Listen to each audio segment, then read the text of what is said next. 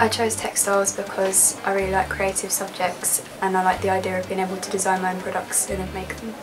With GCSE you do a lot more theory and you learn about the different kind of like techniques and the ways that you can create something.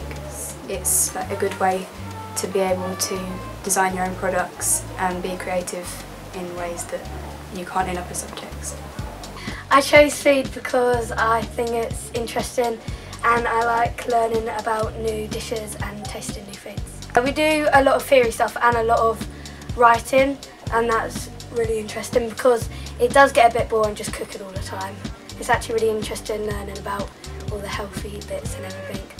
I'd recommend it to anyone who likes food because when you leave school to go to university, you can learn how to cook different range of dishes, and it's really interesting. I chose business just because I really wanted to learn about like the outside world and how a business is run and how you advertise things. And I just thought it'd be like how to run your own business, but it's more than that. Like you don't just learn about your own business, you can go into like things like franchising.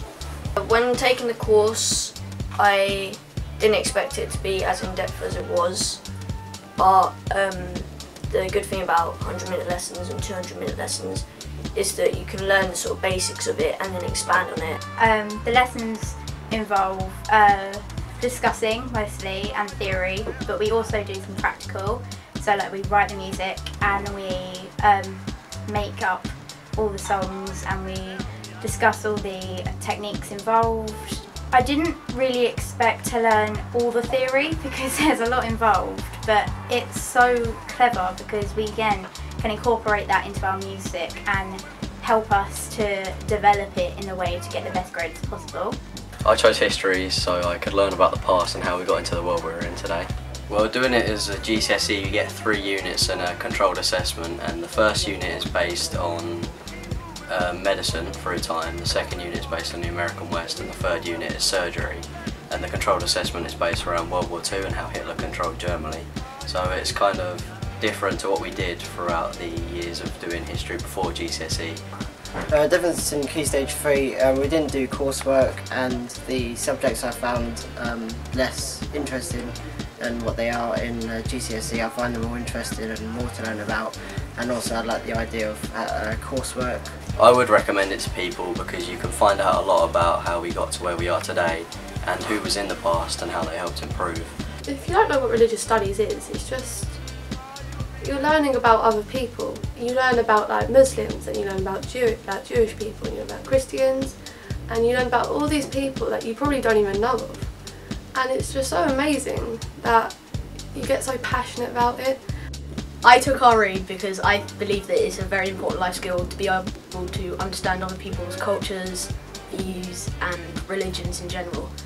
You definitely don't have to follow a religion to take religious studies. You could be an atheist, you could be agnostic, you could follow any type of religion and still understand what you're talking about and what you're learning about. I expected RE to be mostly writing, but I was proven wrong when it's a lot of discussion and a lot of talking about your own opinion.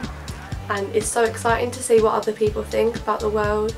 I like drama because it allows you to express yourself in so many different ways. Well, the course entails 2 units, Unit 1 and Unit 2. Unit 1 is a devised drama where you make it up by given a stimulus, whereas Unit 2 you have to do script work where you work from a script and you have to stay by the script rules. I thought it was gonna be mainly practical, but you do a lot of theory, which doesn't seem like the best thing to do, but it really like develops your ideas and allows you to think of more things to do when performing your piece. The lessons are really fun, and we learn about 2 to 3 different things a week, and we put it all into an end of like term exam. When I chose geography, I didn't expect to learn as many social things, because we learn about how people affect the world when we didn't do a lot of that in Year 7 and Year 8, so that's really different and that's really fun.